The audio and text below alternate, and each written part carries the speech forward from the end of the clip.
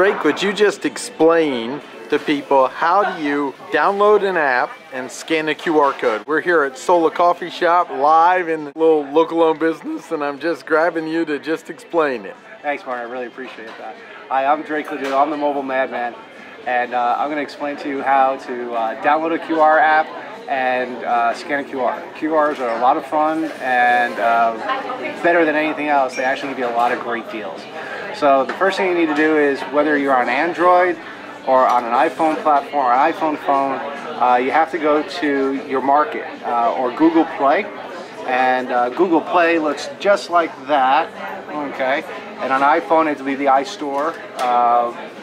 And you'll come up and it'll load.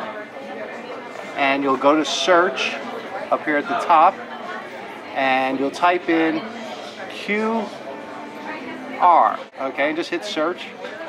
And you're going to come up with a bunch of choices. Yeah. I recommend QR Droid for your Android platform. It's a great little tool. Does a lot of other things for you. But there's other tools like Google Goggles, which is also great as well. So then you just install it by clicking it. I've already got it installed, so it's asking me if I want to open it. But you would have a button here that says install. And then once it's installed, you hit open.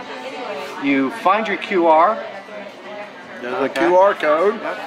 and then hold it in front. You hold your phone in place, and in less than a second, it should pick it up. And what it does is, it's going to bring you to a place. Ah, and that's great. This is my mobile business card. Now, sometimes it'll say, do you want to open this link? Yes, so that's an important piece to bring over. As a matter of fact, it will, if you once you load it onto your screen. There we go. See that?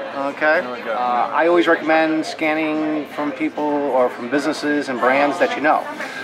So that's the best thing to do. If you don't know it, don't scan it. So. And then sometimes they'll ask, do you want to share your location? Yeah. So explain that a little bit too. Sure. As a matter of fact, it will ask you to share your location. I know everybody thinks Big Brother's watching, but you're on a mobile device, and I'm sorry to tell you that's way beyond that statement.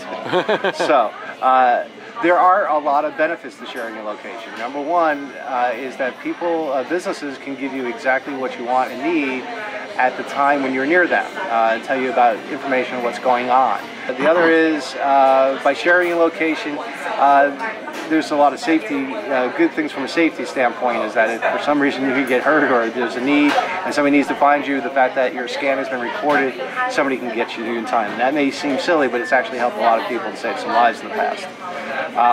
And then there's a whole other bunch of reasons why you probably want to share your location.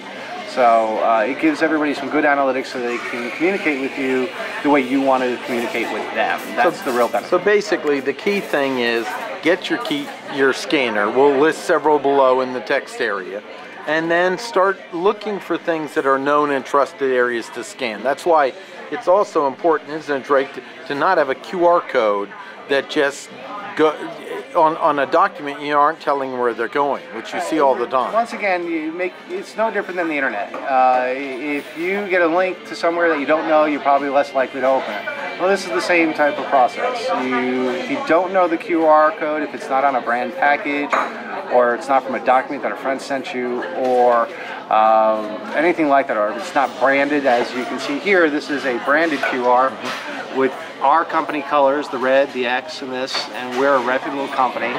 Same thing with anybody else. You want to make sure that you're scanning something that's not going to be detrimental to your system. Great. Well, thanks for this simple explanation. Some people just didn't know how to scan a simple QR code with it. And look for the text and comments below. Thank you very much.